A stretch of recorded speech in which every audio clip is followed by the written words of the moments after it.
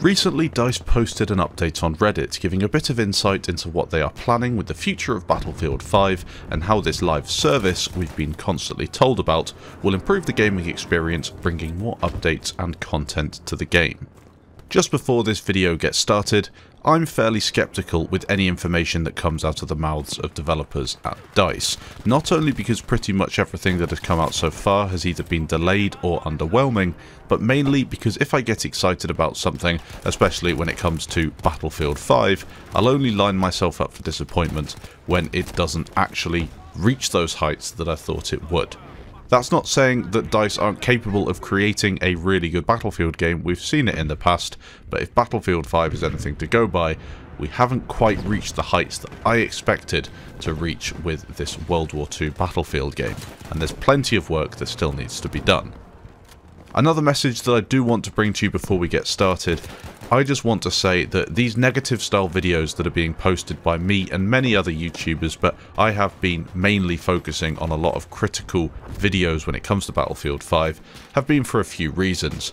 Firstly, I love the Battlefield franchise. I want the game to succeed and hit the heights we've seen in the past with Battlefield 3, BF4 and even Battlefield 1. I want DICE to build on what we've seen in the past and provide us with a fantastic all-out war experience, and I know they are capable of doing it. I cannot, however, sit here and let all of this nonsense go past without saying something and remaining honest about my feelings on the state of the game. I feel as if I not only owe it to the people that watch me and have watched my content for years, but also to the franchise as a whole. Developers will come and go, fans will support the game for only so long and leave, but there's only one constant, and that's the franchise.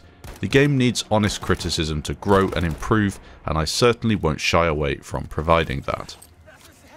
That doesn't necessarily mean I'm right with everything I say. Of course, this is an opinion piece, it's more of a discussion if you like, so you guys can leave your comments down below. I do read through them. I tend to read through the first ones that are posted and then come back to the video 24 hours later and see what discussions have taken place. Starting out, we have the community broadcast from the Global Community Engagement Manager. It was posted on Reddit, and this is what this video is mainly connecting to. Here is what the post said. I've included a bit of it on screen for you to read through if you wanted to pause the video, but of course it is linked down below for those who want a more in-depth read. Battlefield 5 is taking a new approach to the series. We've removed premium and will bring all our players together on a journey as we explore new experiences, new content and new ways to play. The launch of Battlefield 5 did not go as smoothly as we had hoped.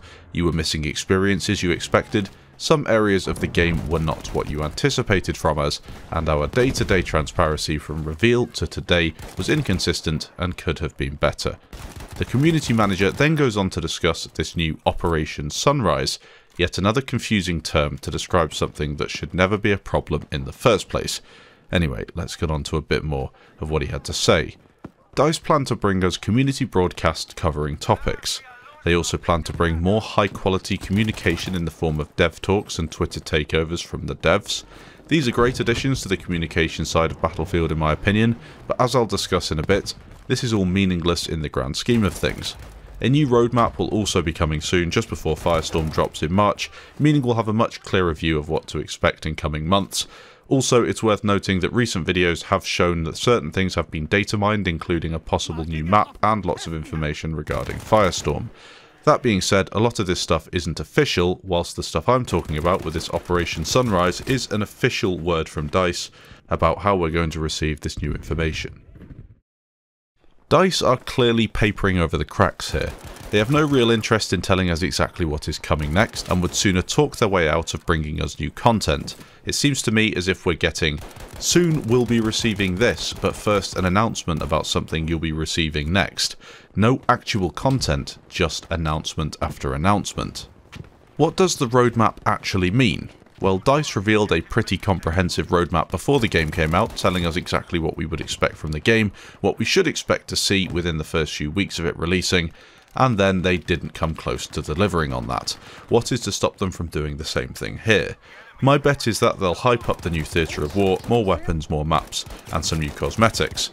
What we'll then receive are a few maps, recycled Battlefield 1 weapons, and cosmetics that coincide with microtransactions. Not that there's anything wrong with the microtransactions in Battlefield. I think the cosmetics are actually one of the things that work, despite the fact that the company coin issue plagued the game for months on end, but it's not the worst thing in the world. My major problem is I was expecting an announcement saying we are bringing you 4 new maps, especially with the new Theatre of War coming out and new locations. I want to see lots of content to get people engaged. I'm remaining skeptical of everything DICE have to say until they actually deliver on a promise, something I have not yet seen them do with Battlefield 5. I will get on to some ways that DICE can fix this towards the end of this video, but just continuing on with that community post. The community manager went on to say, "We will wrap up this broadcast here, but we'll return again shortly with another. As we move forward, we'll be keeping you more updated and more informed than ever before." Personally, just a little side note, I hate this sort of post because it doesn't actually tell you anything meaningful at all. Essentially, he's just saying, on Monday we're going to talk about what's going to be talked about this week. On Tuesday, let's talk about what we talked about on Monday and talk about things that are coming later in the week. Wednesday, let's discuss things to talk about. On Thursday, let's have a Q&A. And Friday, let's talk about what we just experienced the previous week. All in all, it's a load of nothingness, and it's really frustrating to see this continue with Battlefield 5. You are receiving nothing of any use with these posts. It's a pretty terrible attempt to distract the community from the real issues, and this is reflected in the comments you'll see on Reddit, especially on this post, and on Twitter when devs post about things coming soon in Battlefield 5. BF5 has little to keep any proper Battlefield fans playing. It is a fairly decent game for some people. People enjoy it, that's fine, but I'm seeing a lot of content revert back to the older Battlefield games, or for some of the bigger creators like Jack Frags, they're going on to different games and have been doing that for some time, which is a real shame.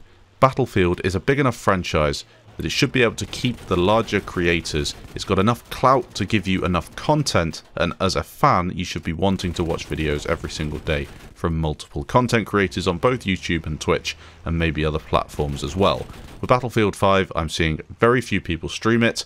There are some successful streamers, but in the grand scheme of things it's a lot less compared to the other big AAA games. The major issue in my opinion is definitely down to content right now.